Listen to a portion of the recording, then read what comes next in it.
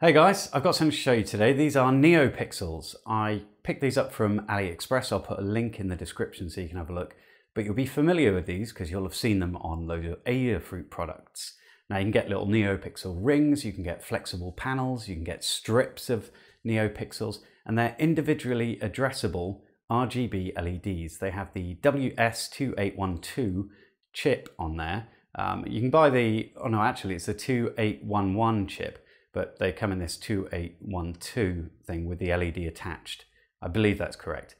Now, they're individually addressable RGB LEDs, and they have a constant current driver IC with 3 channels, giving 256 levels of grey across it. So they're really awesome. And because you can just put data in one side, get data out the other, they're chainable. So you can put loads and loads of these together.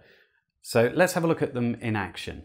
So we've got our little NeoPixel hooked up on a breadboard here. It's in pin 6 of the Arduino, and we've got a potentiometer and a button on the board there as well. Potentiometer is for altering the color, or rather the intensity of each individual LED that's in the NeoPixel, and the button is for selecting which of the colors we're going to change. Now we're doing that in software. So let's just have a look at what it looks like. So if I alter this one, it should be green. Yeah, it doesn't look very green on the camera, but it is intensely green here. So if I just turn that one off, we'll press the button, and this should give us RGB. It should give us blue. So there we go, it's very blue. If I turn that one off again, and this one should go to red. And there we go, we've got our red. Now, the reason I've done this is so that I could mix the colors. So if I press the button again, we're now going to be looking at the green one. So I can mix these in together. So that gives us sort of an orange color, not that you can tell on the video very much. And then if I go to blue, we can change it up. But if I turn it all the way up, I press the button again, it's going to select a different one. It'll take that value from the potentiometer, which is mapped to 255, so 1023 to 255. It should give us the whitest possible. Now that's giving me a little dot in my eye because I've been staring at it too long, but we can push all of those back down to a very low level.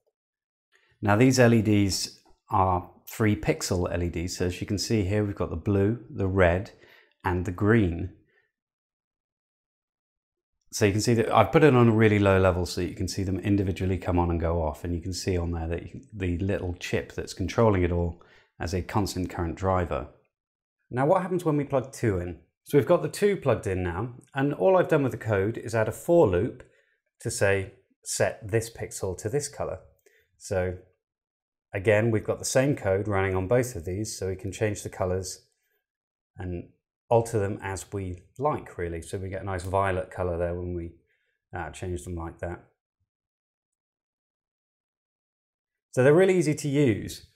So we can control it individually. So let's just change something in the code now. So I'm just uploading a sketch now that will only turn the last pixel on, so we can control which ones we do. And you just do that with set pixel color, and you can choose 0 for the first LED and 1 for the next one. And you can do that infinitely for as many as you have.